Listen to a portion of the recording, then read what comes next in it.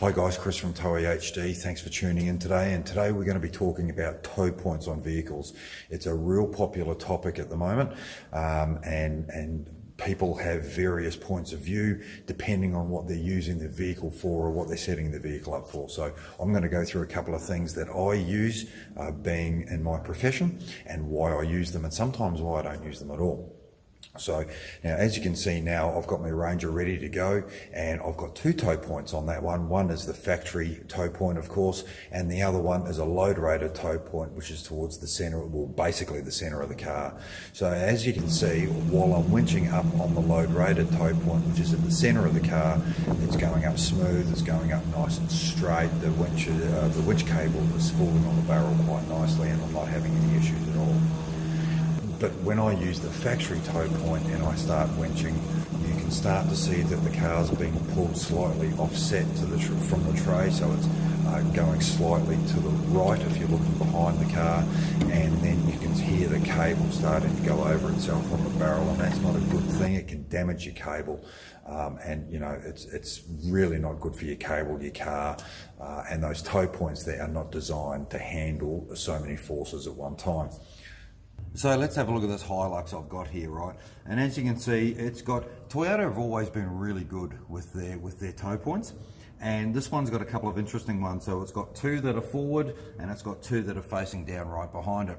Now, I've never had a problem with these winching them onto a truck or doing anything like that. It's always been a good thing. Obviously, before I've pulled it onto the back of the truck, I've always checked the welds and so forth.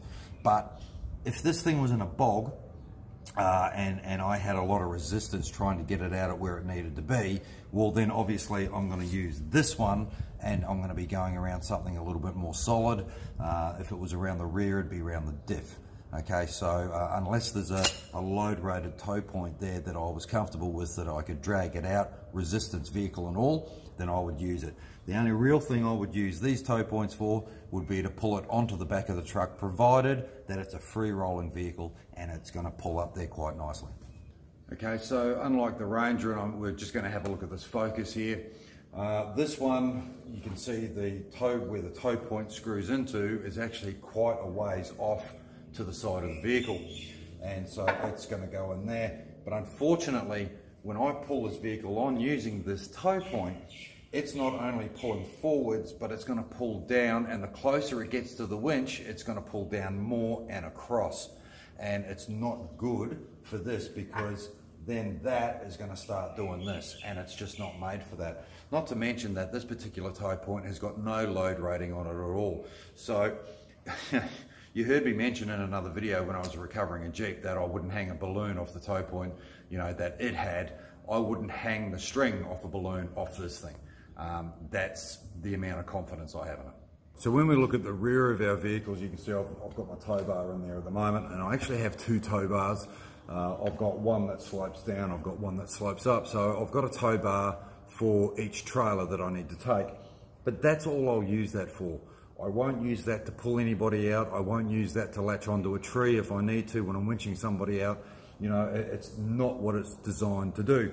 So instead, I've got a load rated hitch receiver here. This particular one's a Chaos one, and I will use this if I need to. If I need to pull somebody out of a bog or snatch them.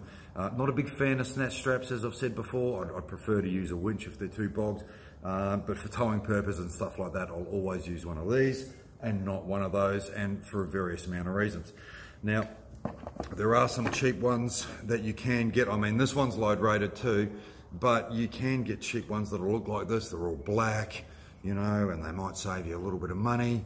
But I'm going to tell you, if something like this, the cheaper version, ever lets go, anybody that's standing too close is going to be in a world of hurt, and possibly yourself as well.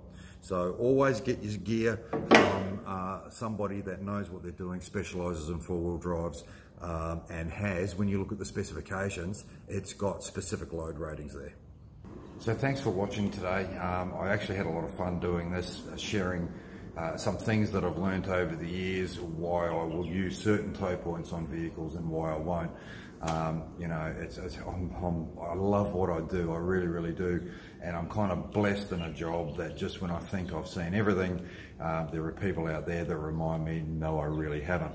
So a couple of key points before I sign off though, you know, there are reasons why when I do my job that I like people to be standing well back. You know, there are reasons why you shouldn't be so close when I might be pulling a car out of a mud hole or rolling a car back onto its wheels. Just like there's a reason that when you buy your equipment, when you're going to self-recover, if you ever get yourself stuck, you need to have load-rated gear to do so, okay? There's reasons for everything, and trust me, my job is a testament to that.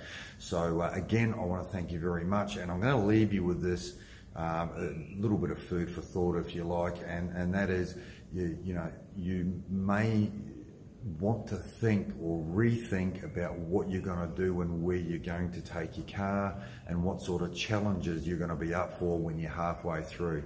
Because if you make a mistake, you know, sometimes you won't get a second chance to rectify your first attempt. So let's just be careful, let's keep it safe out there. Again, thanks for watching, and I'll see you guys next time.